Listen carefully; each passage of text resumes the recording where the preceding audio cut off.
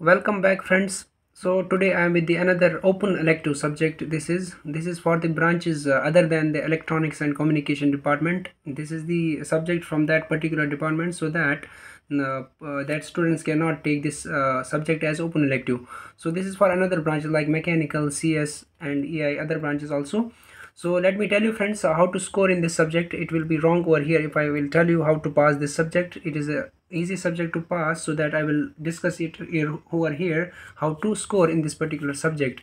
So it is totally based on the sensors and signal conditioning. So let me tell you, friends, first of all, you just go through module third. It is the passing module. You can easily score 20 marks in this particular module over here. So let me discuss some topics in this particular module over here. Only 5 topics are there. So first one is the thermoelectric sensors, piezoelectric sensors, pyroelectric sensors, and photovoltaic sensors, and electrochemical sensors. These are the 5 what we call the sensors over here in this particular module third, so that you can easily go through these type of contents and you can easily score 20 marks in this particular module over here. So my dear friends, I will just brush up this particular video within 3 or 4 minutes, so that you can easily what we call is go through these type of contents. It will be beneficial for you people. So in the module fourth, the name of the module is digital and intelligent sensors. So the topics you have to cover in this particular module is resonant sensors based on quartz resonators, and SAW sensors, vibrating cylinder sensors, and digital flow meters. These are the topics which you have to cover in the module 4th, so that you can easily score also 20 marks in this particular module. Then the module 5th comes up. This is the sensors based on semiconductor junctions. It is, as you already know, it is the EC branch subject. So you may be already aware of the MOSFET, DMOSFET, as you already aware from the first semester itself in the electronics subject. So thermometer based on semiconductor junctions, and photodiodes and phototransistors, sensors based on MOSFET transistors, charge coupled sensors were there, and ultrasonic based sensors. Go through these 5 topics in this module fifth, so that you can easily score in this particular module over here. Then module second comes up.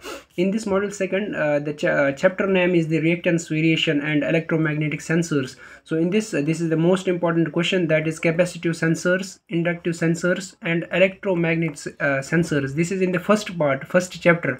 And another chapter, there are some topics like resolver to digital and digital to resolver converters, AC bridges, carrier amplifiers, and specific signal conditions for capacitive sensors.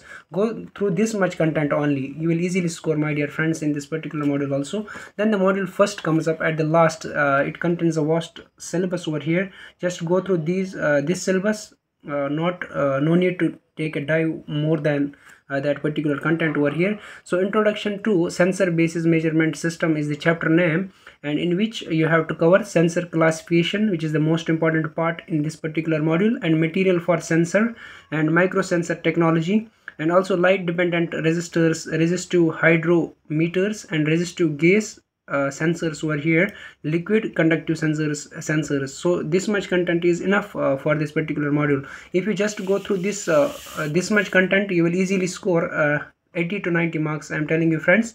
So I hope this video is beneficial for you people. So just share with your friends, so that they can avail this information and these type of important questions for the passing, for scoring this subject. Thank you for